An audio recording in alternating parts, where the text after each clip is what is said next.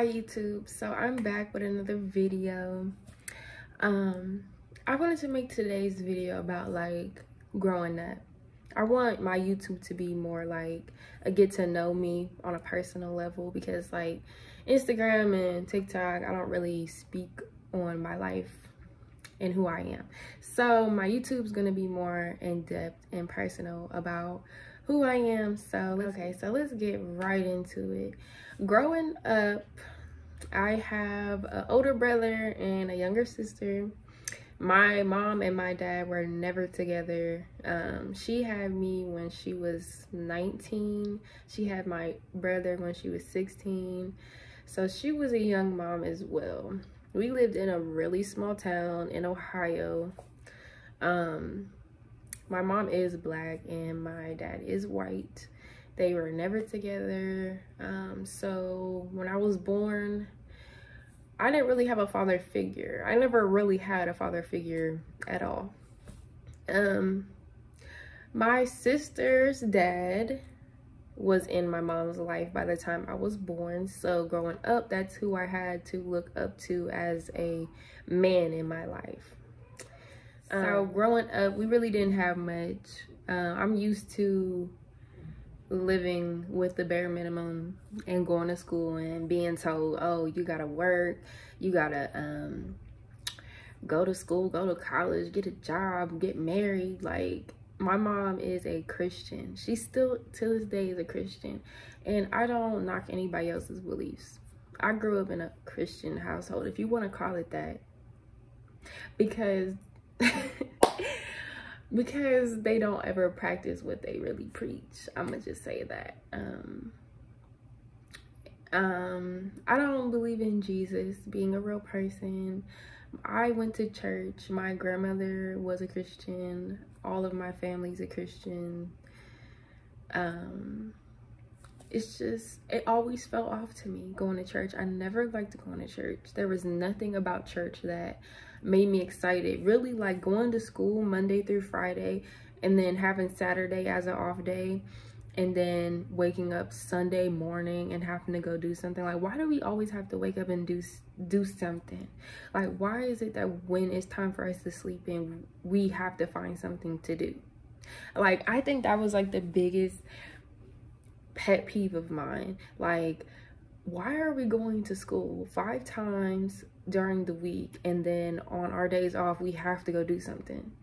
Like, I swear, as a kid, I always questioned everything.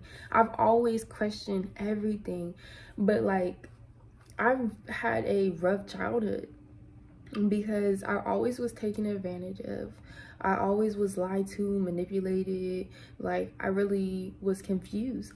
Honestly, like, my whole childhood, I was like, I guess this is just life. Like, I always questioned everything, but another part of me was like, I guess this is just what it is. Like, because when you're in your head and you have like this outlook on what life should be, but your reality doesn't match, it really confuses the fuck out of you. You're like, I don't get it. Why is this the way it is? You know what I'm saying? So as a kid, I developed a mindset to where I had to accept things for what they were, when in actuality, that's a generational curse.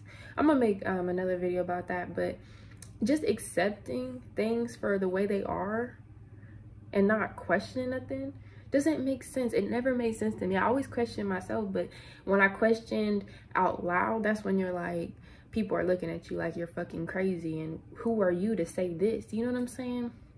So I had a lot of throat chakra issues as a child, because speaking up, I couldn't do that, because this is how it is.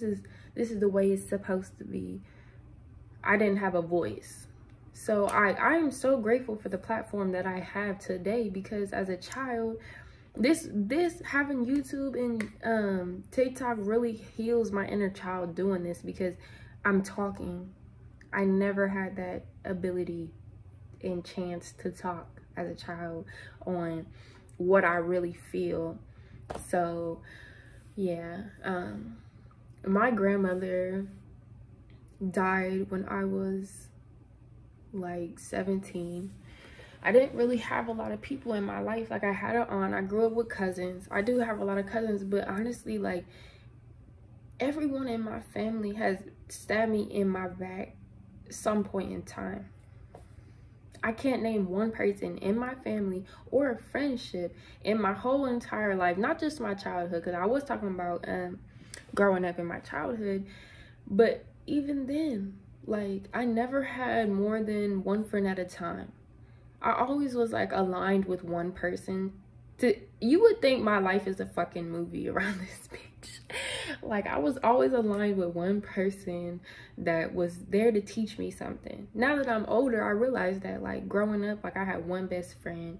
I realized that she was not really a good friend. I had stopped being friends with her, found another friend that literally was like the same person in a different body. Literally, that's how, when I started waking up to my spirituality, I realized that once you start paying attention, a lot of this shit is a game. And at first, I'm like, these people ain't even fucking real people. Like, how can these people be real people when they are doing the same shit? How?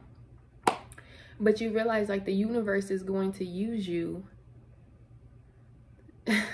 Is going to use you for other people, and those people are going to be used as well. It's all a fucking game. So, growing up, now I see, like, a lot of it makes kind of sense. I still question a lot of things that happened in my childhood. I don't even want to get into depth about a lot of the fucked up shit that happened to me as a kid, but, like, just to sum it up, and how I grew up in a Christian household, not really having no space to be myself or to speak. I didn't grow up with no dad. My sister's dad was around. They were never really together. I've seen a lot of domestic violence in my childhood. That's what I grew up believing was love. Let's talk about that. Like, as a child, I seen a lot of domestic violence and a lot of fighting, and I thought, honestly, as a child, and then for her to get back with, like, it's not even just my mom, a lot of women in my family were fighting with their husbands, divorcing, getting new partners, doing this, like, arguing. And I seen a lot of that growing up. Even my grandmother had 3 husbands. So a love was so confusing for me. Like, what is this? Is this how it's supposed to be? So when I grew up, I took on that genetic fucking generational curse of thinking this is what love is, and this is what you have to settle for. Because as a kid, this is all I seen. Oh, but you took them back after they did that? That must be love. That must be unconditional love. The fact that you argue with them and fought, but you still stayed with them. This is love. So when I grew up and I had my sons and I started, you know, getting into my own patterns, I started realizing, like, I'm literally doing the same shit that my camera around because the lighting started getting bad. Okay, but what I was talking about was the generational curse in my family and how I grew up thinking that that was love. This is something I had to break on my own. This was a toxic karmic cycle in my life, thinking that this was love. And this is something from my childhood I had brought into my adult life and started repeating cycles that other women in my family started. And that's how it works. One person does it, kids see it, and they think that's what they're supposed to do, and subconsciously repeat the same things.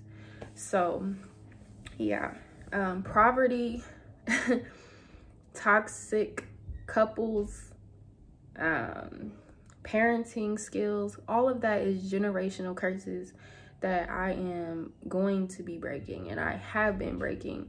But it all started in my childhood, because that's how it starts. That's where you start programming your mind, literally, as a child. So I did just want to get on here and speak a little bit about just like an introduction about my childhood, because I'm going to start making videos about childhood trauma and healing your inner child, generational curses, and all of that stuff. So I just wanted to talk about it a little bit. And also, like, your siblings, when you break these curses, they're gonna have to break their own curses. It's not like, oh, you're going to break it and everyone's going to be magically healed. No, you can only heal yourself. You can only heal yourself from your childhood.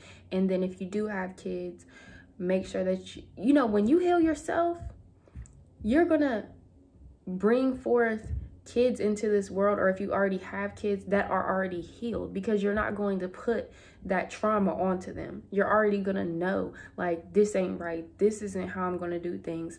Because if you weren't healed, you're doing what? You're repeating cycles. You're yelling at your kids. You're showing them that you're in a toxic relationship and this is what love is. And then they're going to grow up and do the same thing.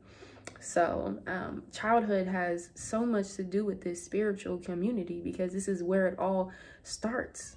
This is the roots of being spiritual, is your childhood. When you're a child, you're woke.